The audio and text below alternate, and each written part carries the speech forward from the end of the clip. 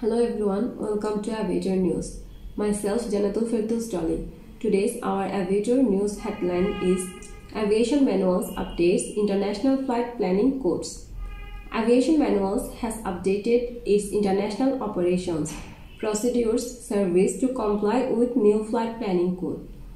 Requirements from the FAA that address gaps in codes that are ambiguous regarding specific advanced navigation capabilities.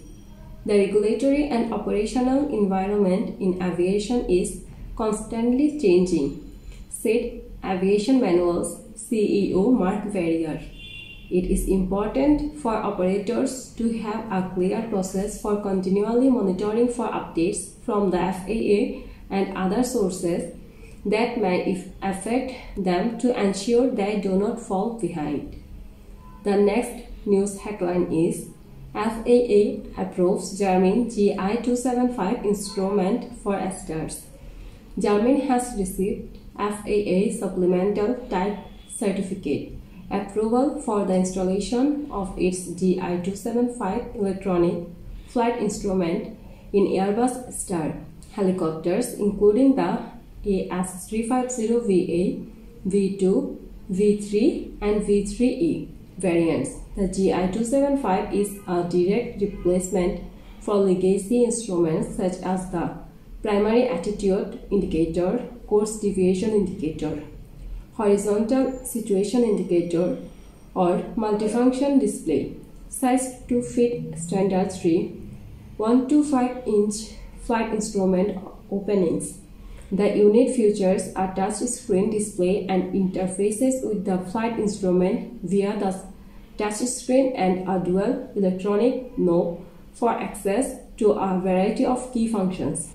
When installed as a primary attitude indicator, the GI-275 can also display optional helicopter, synthetic vision technology overlays, including a 3D topographic view of terrain, traffic, obstacles, power lines, and airport signposts. Additional features include a display of outside air temperature, ground speed, true airspeed, and wind information on the attitude indicator. The wireless functionality such as sharing of GPS, position and backup attitude information to the German pilot mobile app.